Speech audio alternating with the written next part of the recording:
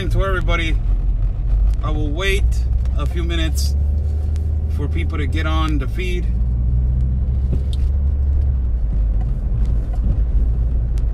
I will wait a few minutes. Good morning to everybody.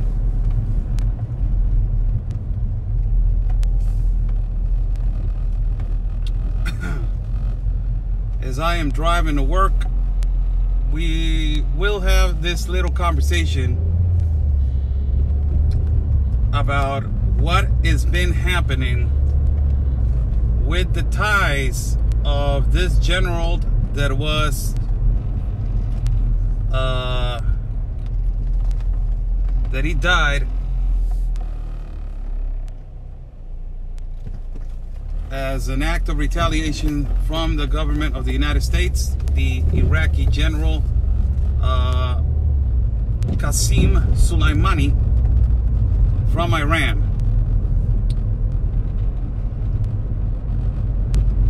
I will wait for a few people on the feed. How's everybody doing? Good morning. I'm Oscar Blue for Border Network News and America's Voice. How's everybody doing? God bless my country of Mexico, my city of Tijuana. God bless everybody in the United States of America. I'm a little late doing this live feed. The reason why is that the battery of my car, it was not starting. You know how it is. Kids leave something plugged in your car the whole night, and when you wake up in the morning, you know the car doesn't start because the battery ran out. So I had to get a neighbor to, you know, help me out to jumpstart the car. So I'm a little late doing this live feed with you. Good morning to everybody. Good morning to my partner, Conservative Anthony. Follow my partner, Conservative Anthony. He's running for Congress in District 16 of El Paso. Follow him. Good morning to everybody. This is a serious topic, and I'm just going to scratch the surface with it. It's a serious topic. Why? Because this, I'm not going to talk about this topic in 20 minutes that I do on my road to work, to the office. It's a really huge topic.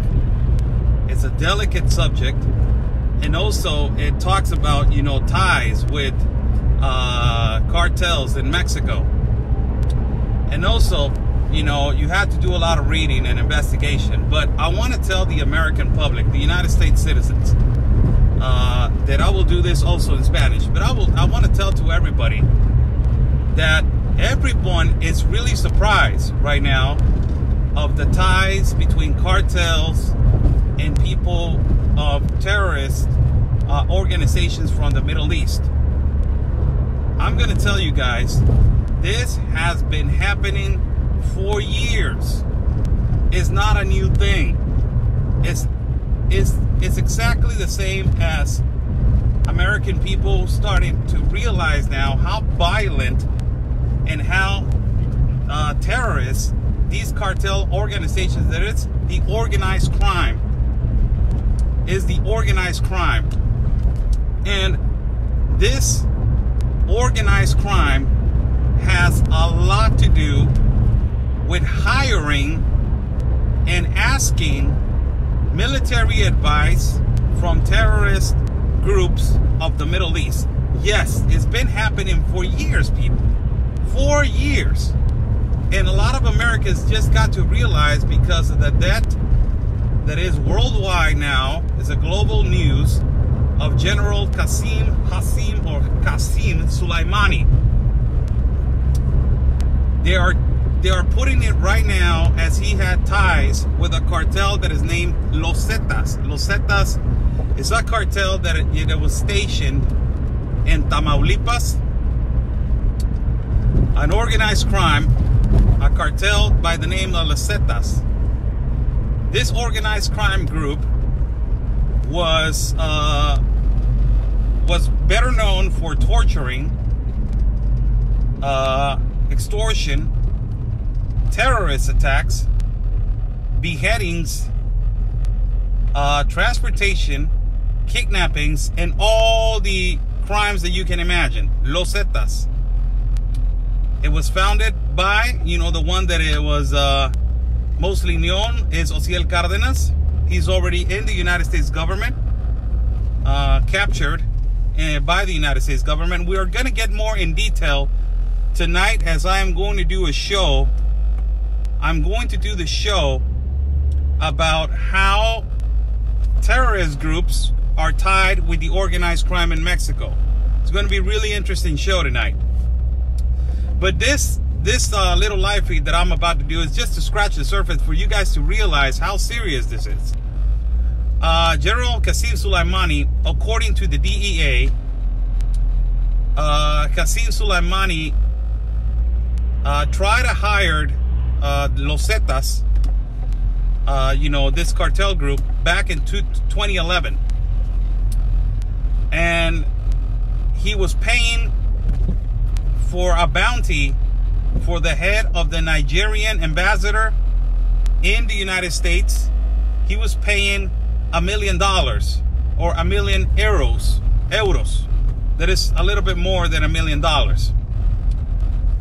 And he was giving up first 10,000 euros, first up in hand. He thought that he was talking to the Zetas, but according to the DEA, he was talking to DEA agents. So they were, tying him up with this cartel of Los Zetas. Los Zetas, for everybody to know, is a organized crime cartel that got dismantled and disintegrated in 2016. Their allies are some people in Cartel of Tijuana, and this goes with another explanation that I need to tell you. They got allies in the Cartel of Tijuana and also in some other parts. They used to work in a lot of states in our country. I will get that into it later on this afternoon. And also, they had ties with Colombia, Guatemala, El Salvador, Honduras, Europe, and Asia. In 2011, El Cartel Los Zetas, this organized crime, was designated by President Barack Obama. No, in 2015, was designated by the president of that time, Barack Obama, was designated as a global terrorist group, or a global organized crime group. It was designated by that. So in 2015, it got disintegrated, apparently, 2015, 2016. And the last one that it was in charge of, Los Zetas, he's already in custody in the United States government. So look at this. This is funny. The government and the United States government, if people can help me, at what year Obama came into office? If people can help me with that. At what year Obama came into office? This is how messed up these Democrats are. This is how messed up these Democrats are. But if people can help me, at what year Obama came into office, so I can explain and I can basically tie how the president of that time, how the president of that time knew about Sulaimani. He knew about it. Look.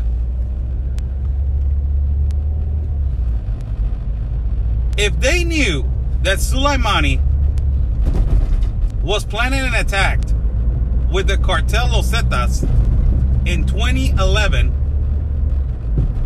to the ambassador of Nigeria in Washington,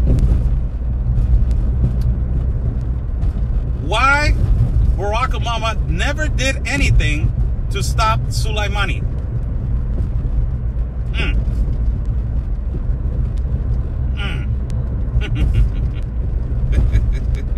Crazy, huh? And in 2015, Barack Obama designated El Cartel Los Zetas, or this organized crime, as a global terrorist group. It's funny, huh? That you start talking about years and you start talking about statements and you're like, Well, if Obama was in office in 2008, let me get this clear. If Obama was in office in 2008 and the DEA found out in 2011 that Sulaimani was planning an attack on the ambassador of Nigeria for the bounty of $1 million, and he wanted to hire the cartel Los Zetas to put a bounty on the ambassador of Nigeria, why he was not in the eye of Barack Obama? It's kind of funny. Ah, man, this gets getting better and better. And, you know, for everybody that is watching, and for everybody that knows, you know, and for everybody that knows our country, but for everybody that does not know our country, we have had intelligence from Afghanistan, military from, you know, the Middle East, in our country, training cartel organizations since back in the 90s. Since back in the 90s, just for everybody to know. You know, one of them was El Cartel Arellano Felix, that it was operating, that is still operating over here in Tijuana. That is this huge speculation that back in the 90s when they were at war with the Sinaloa cartel, one of their, they had intelligence from Afghanistan over here. And also they had Iraqi leaders to fight the other cartel. They were hiring them from the Middle East to come over here and to do the intelligence and to prepare them to how to go to war and do terrorist bombs and attacks. Back in the 90s. So for everybody that is getting surprised about Sulaimani having ties with the cartel Los Zetas, yes, it's a reality. A lot of press in Mexico is telling about it, and it's already it's a fact. Yes, he had ties. Well, he had ties with getting a job done. That it was the bounty. He put a bounty on the head of an ambassador of Nigeria. That I will get right into it later on this afternoon. I will get right into it later on this afternoon. I will do a show. As you know, he put a bounty for 1 million euros. That is a little bit more than $1 million. And he was trying to hire a cartel that is called Los Zetas, that is disintegrated now in 2015. He thought that he was talking to the main guy, and he was talking to the DEA. Now, the DEA is dirty. I'm going to tell you that. Nobody can tell me in the United States that the DEA is clean. The DEA is a dirty business. They do dirty work. So, by this, we know that he tried to hire somebody over here. If Obama was elected in 28, and they found out about Sulaimani trying to put a bounty on somebody for €1 million in Washington, the ambassador of Nigeria, for €1 million in 2011, how come Obama just waited all the way to 2015 before he came out of office to designate Los Zetas in this organized crime as a global organized crime group? Amazing how, you know, there's a lot of people that are saying that, you know, Obama had a lot of ties with the Middle East. I don't study the political parties of the United States, and I don't know the ins and outs of the politics in the United States. I must admit, completely. But the only thing that I can tell you is that for people that they are surprised that Sulaimani possibly had ties with the cartel in Mexico, it's not a surprise for me, people. Really, it's not. We have seen, you know, people from the Middle East coming over here and working with the cartels and telling them how to do, you know, terrorist attacks. That is, you know, one of the things that is more in modern culture right now for the cartels, how to do bombings and how to manage kidnappings tortures, and all that stuff. So, yes, there's been terrorist groups in our country infiltrated with the organized crime. It's a reality. It's been here for years. It's nothing new for us. We already know this. How come Mexico hasn't done anything? A lot of people are going to ask this question. And there's a lot of money involved. Like we have been saying this. It's a multi-billion business. So it's really hard to stop. But the most important and most thing that ticks you off a little bit is the dates that I'm talking about. If Obama came into office in 2008, and in 2011, he knew about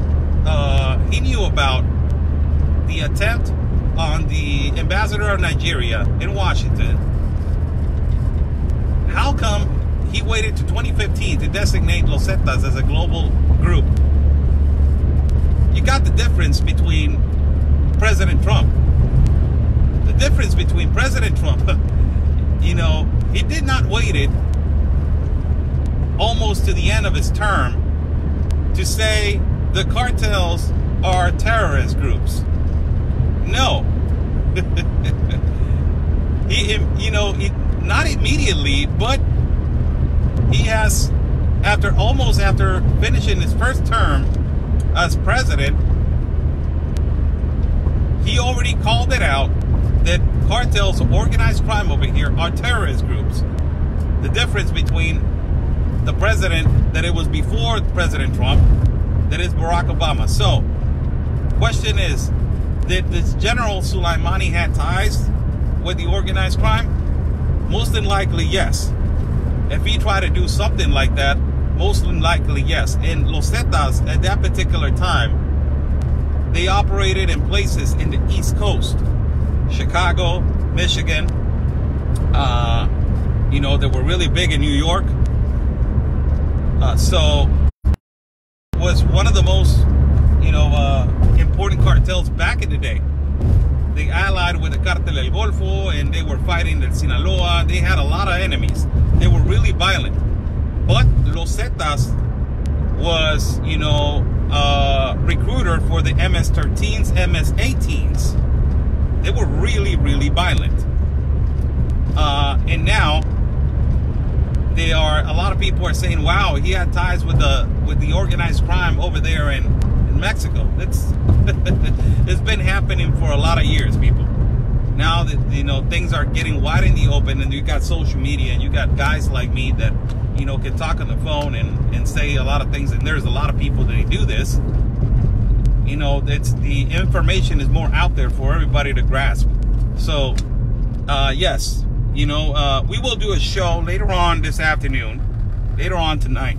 We will do a show, excuse me, about we will get right into it. Who was this organized crime, Los Zetas? How they were related, who they were related to. It's a disintegrated organization. It doesn't exist anymore. But we can have more information about how people from the Middle East have been coming over here and training the organized crime. Also, on another subject, another family. This is really sad what is going on. Another family from the United States was ambushed and attacked by the organized crime in Tamaulipas. Tamaulipas is designated one of the states to not visit. Also, Nuevo Laredo. Nuevo Laredo is designated as one of the cities to not to visit in the whole state of Tamaulipas. A family, around 4 or 5 that it was in the family, it was a caravan of cars that they were going back to the United States. This family, it was originated from San Luis Potosí, but they were all United States citizens, and they lived in Oklahoma.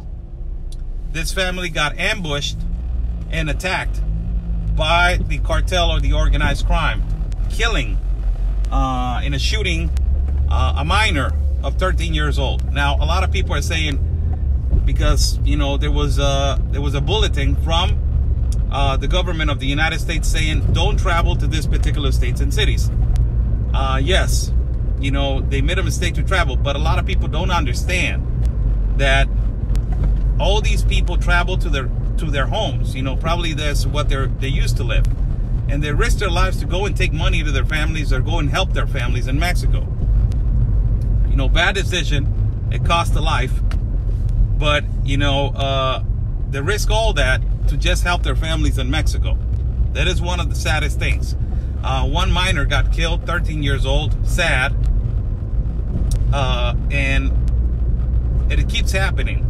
It keeps happening. You know, it's like the cartel of that. You know, the organized crime that is in Tamaulipas is on a rampage. Really, it is on a rampage, and it is difficult to control them. Why? Because there's no authority in our country right now, and there's no president that it can basically put the hand down and say, we're going to do this in this state, we're going to control it. Families keep coming, families keep getting attacked. Now, what happens? You know, these organized crime guys, they see nice little cars with plates from the United States, and immediately they think that they're carrying money. They want to take their cars, they want to take their property, they want to take everything that they're having in their car. So that's practically, you know, what they do. They kidnap. They see if they have interest on them, and if they don't, you know, they attack. And this is what has been happening.